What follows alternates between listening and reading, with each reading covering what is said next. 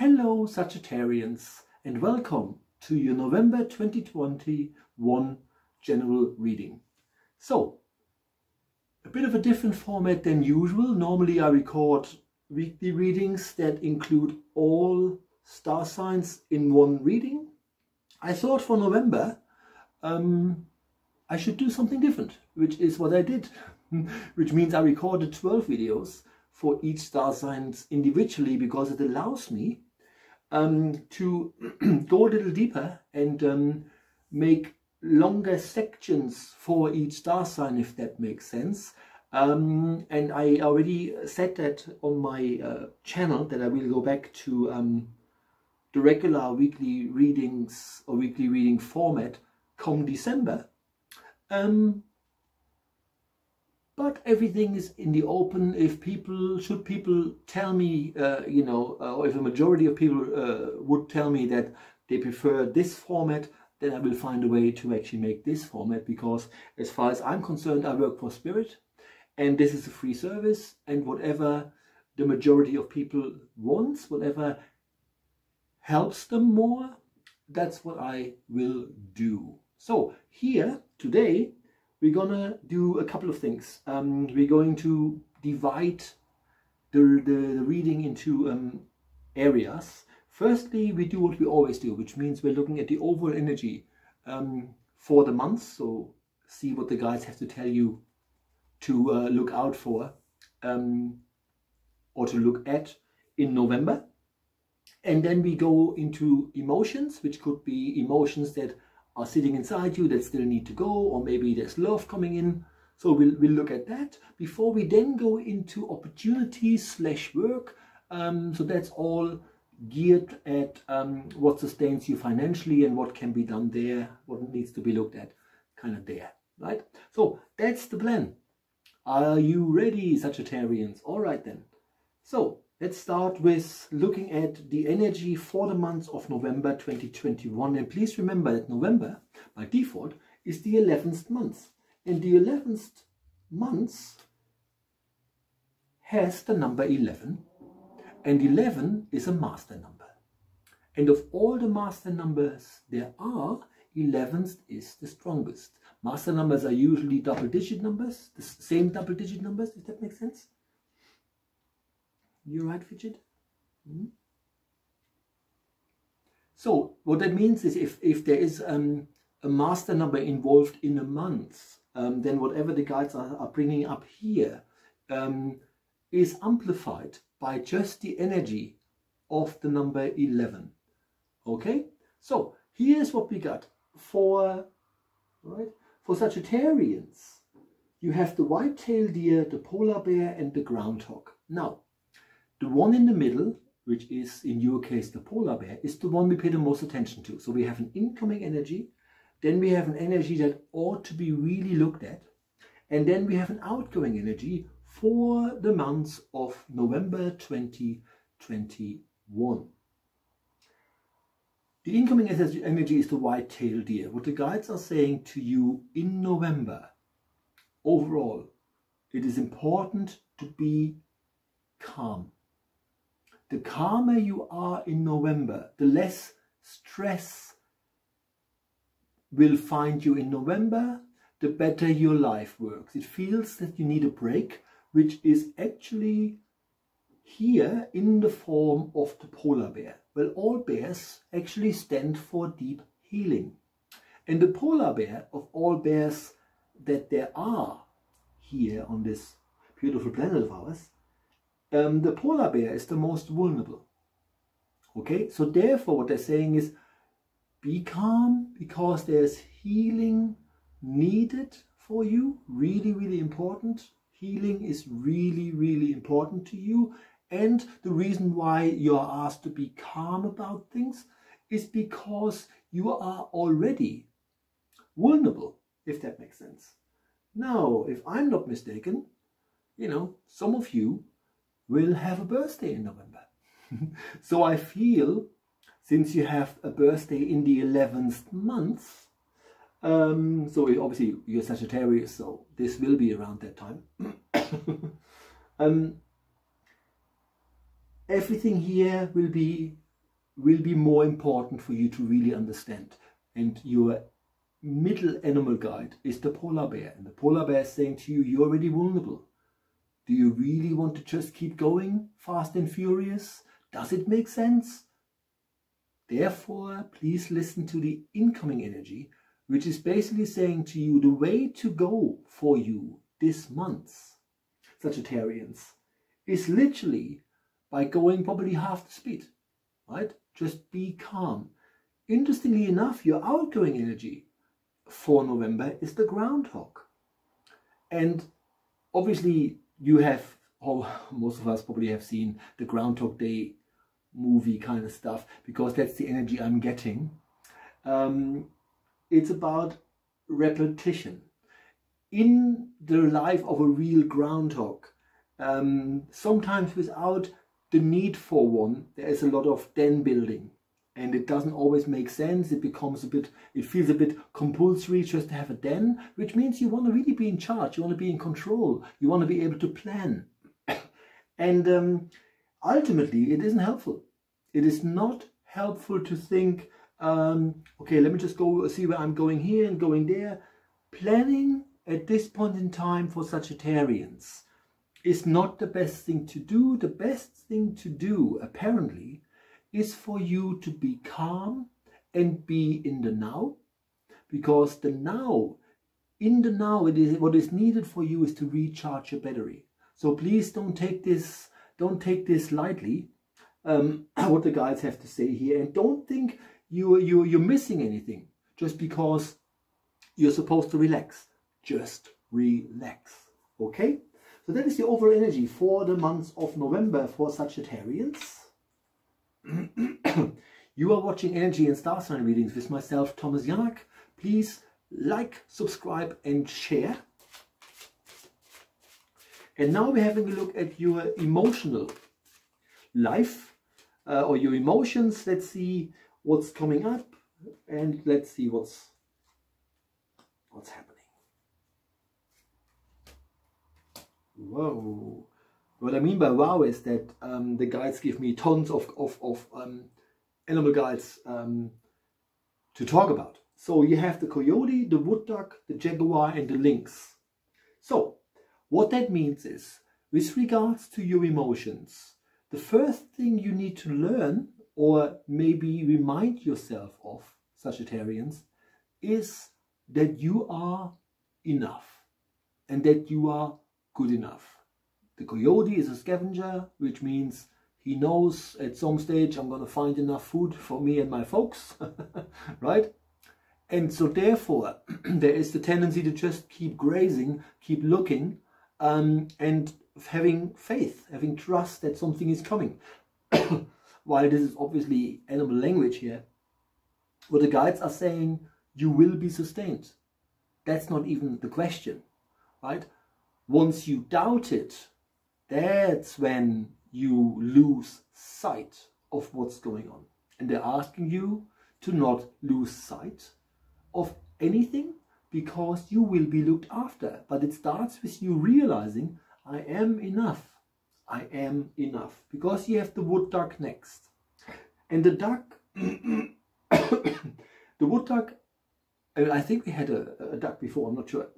Because I'm recording different star signs all in one go. So I can't sometimes remember for what star sign and what area there was a duck. But we had one not too long ago. Anyway, the wood duck is the animal that basically tells you that you need to be patient, and that whatever is coming next in your life hasn't fully formed yet. That's the way I get this. What is important for you to... okay, this is really interesting, because I'm getting the energy of aging, which means this is not just for you young folks who wanting to know about relationships. This is also about more mature people, which is not a word I can pronounce easily. Mature, M-A-T-U-R-E, right? Mature, right? You have the element of not thinking that's that. You never know what's happening. My feeling is that for some of you in your golden years, whatever the fuck that means, right? There might actually be love coming your way. Don't send it away. Don't think like, been there, done that, screw you. Because apparently it is valuable for you to have relationships that are deep and that might even be intimate, if that makes sense, if you so chose. Because your next animal guide is the jaguar. And the jaguar is saying, right, you have unique dots. No other jaguar is you, and no other jaguar looks like you. So why are you not showing your true self? You know, warts and all, as they say, right? Make sure you're not hiding, you're not... My feeling is that in order to not burden people, you say, I'm fine, when you're actually not. And the jaguar is not an animal that plays dead to mimic or overplay stuff, kind of thing. It is not in the nature of a jaguar to go into victim mode, if that makes sense. So what they're saying to you is, you're not a victim here. You are very unique. It's just important for you to highlight to yourself and therefore then to others how unique you are. Ultimately, the way to achieve this, all of this, is you have the links as your outgoing energy for the area of emotional life, emotional core. And I do get the feeling that this is about love and maybe about giving it another go, right? Or at least, and this sounds so weird, but it's just the way, exactly the way I'm getting it from my guides, is to dream about it, right? They're giving me the imagery of Jack Nicholson. And I remember, which is why they're giving it to me, sorry, my leg is falling asleep. I saw him in a video or in an interview, or maybe I read it, don't know. Doesn't really matter. Point is, they interviewed him when he was 74, something like this, and they asked him, oh, so now you're retiring from acting. And he said, yeah, I have achieved, you know, anything there is to achieve. And then they asked him about his personal life. And he basically said that what is missing in his life is a beautiful lady to share life with. Now, that's what the guides give me. They work with what is in my mind. So what that means is, and it's not about feeling sorry for Jack Nicholson or saying like, that's interesting, but I'm not bloody Jack Nicholson, am I? This is about, because the lynx is an animal that looks for a vantage point. So if you are a person that says, or that really feels, you know, I've had a great life, but wouldn't it be awesome if I could spend my remaining years with someone else? And if you're not that old yet, if that makes sense, if you kind of think, you know, why are you talking to me about this? I'm not in my mid-70s, which is the age group I'm getting for this conversation here. This really is still about assessing what you really would like and love in life. And you first need to realize, in order for you to manifest this, is that when you truly love yourself, that's when you manifest people who want to love you exactly the way you are. So there is some work that needs to be done here with regards to your self-esteem, right? So that's the area of love. And finally, we're going into the area of opportunities. Let's see what we got for you here. Well, I don't know if you can see it, but you have the cow, the monkey and the bear. The monkey is in the middle. And what that really means is, because you have the bear, the monkey and the cow, basically, the one in the middle you pay the most attention to. With regards to opportunities, what sustains you financially, what needs to be looked at, here's what needs to be looked at. Number one, you have the bear.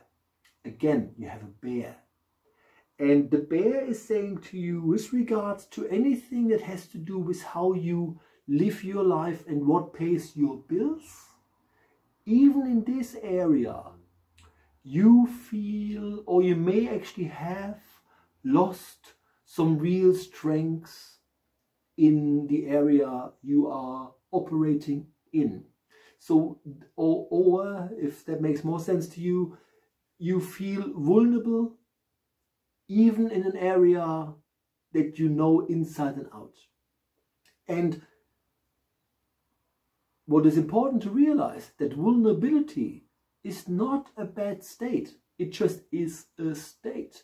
And being able to be vulnerable and allowing yourself to be vulnerable allows you to realize what's causing this, right? Am I looking after myself right here, right? Is this fulfilling to me, that kind of stuff?